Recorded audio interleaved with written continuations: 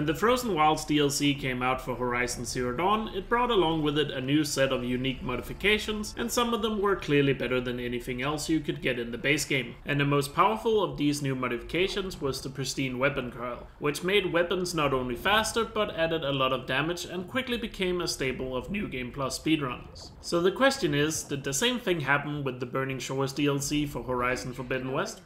Well, there's a new modification that allows you to do this.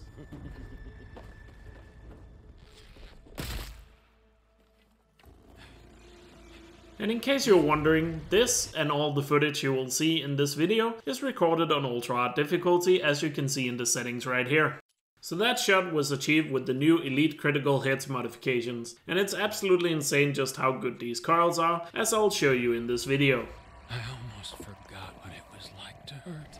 So first off, let's talk about where you get this modification. Like I said, it's a mod from the Burning Shores DLC and can be found at the end of the first main quest called To the Burning Shores after destroying the tower. But there's a little trick you can do here to get 2 modifications per playthrough. So you want to loot the tower right after destroying it, and make sure you don't talk to Sega first, because then after you talk to Sega another modification will spawn. So if you loot the tower before and after talking to Sega, you will get 2. It's a neat little trick so you can get more than 1 per playthrough. You can then also use a duplication glitch to get even more faster. Wink wink.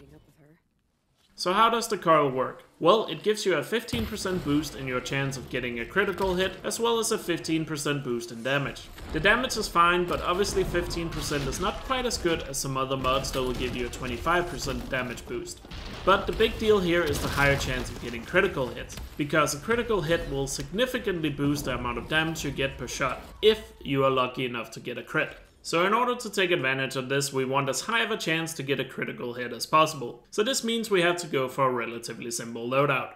So for this, I'm going to use my go-to sharpshot bow, which is the Ivory's Downfall. This is because this is the only sharpshot bow that has the elite precision arrows, which just pack a nice punch. It also has a nice skill that gives me an extra damage bonus if I fire off concentrated shots, which just lends itself really well to the aggressive playstyle you would need in a speedrun. And as for the modifications, I simply throw on 5 of the Elite Critical Hit modifications, because they will give me a 75% boost in damage, but more importantly, they will now give me an 80% chance of getting a critical hit, because the modifications combined obviously gives me a 75% chance of getting a critical hit, but also Sharpshot Bows has a natural 5% chance of getting a critical hit. This means that now every time I fire this bow, 4 out of 5 of my shots will be a critical hit. Then if you want to get even more damage out of this loadout, you can take advantage of an outfit that has the skill called Low Health Ranged. This will give you a damage boost when you're below 50% health, something you've probably seen me take advantage of in my New Game Plus speedruns, where I use the outfit called the Tanak Vanquisher to take advantage of this skill.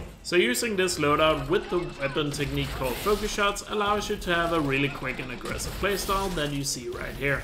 Now, this has massive potential going forward when it comes to the New Game Plus speedrun, especially on ultra hard difficulty. I've already played around with it quite a bit on my stream and tested some strategies, and I'm really excited to use this in runs going forward. Because in runs prior to the Burning Shores, the main strategy was to use a bolt blaster with sustained burst to gun down the machines. It was pretty effective, but it was not really that fun to do in my opinion, as it basically forced you to stand still and then all you had to do was aim a little bit. But with this loadout you will be able to be way more mobile during combat sections, and it will have the extra skill level of having to aim and hit specific weak spots in order to get the most out of each shot, which will increase the skill gap and the potential of the speedruns.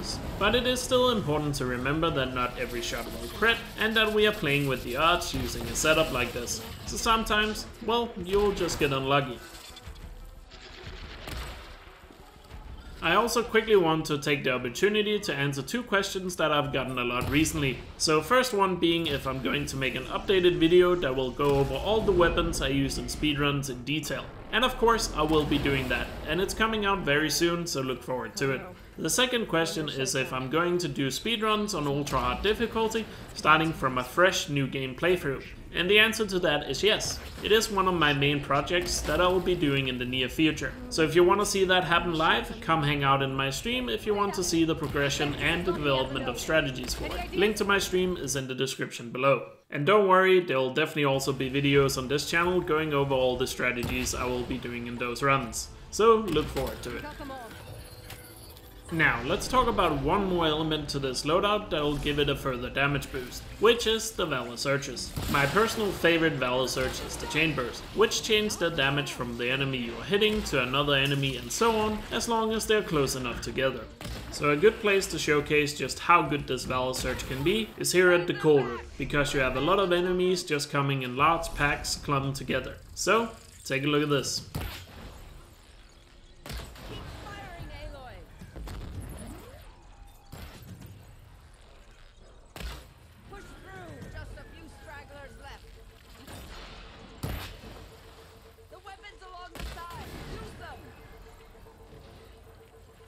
Now, as promised, it's time to take a look at what this loadout can do against Tilda and her Specter Prime, because this is where it truly shows just how crazy this loadout is.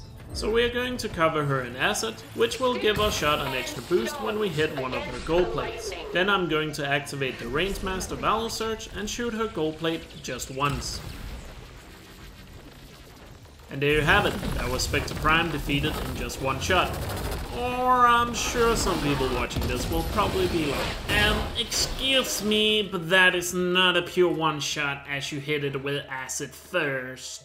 Well, yes, you are correct. It is not a pure one shot because of the acid. So if you want to flame me in the comments, then be my guest. But it is awesome that with this simple loadout we are able to destroy the final boss just like that. And it will be exciting to see how the New Game Plus speedruns will improve going forward. I'll do my best to keep you all up to date on the development. But for now, I hope you enjoyed this showcase of how overpowered this new Coil is. So thanks for watching, take care.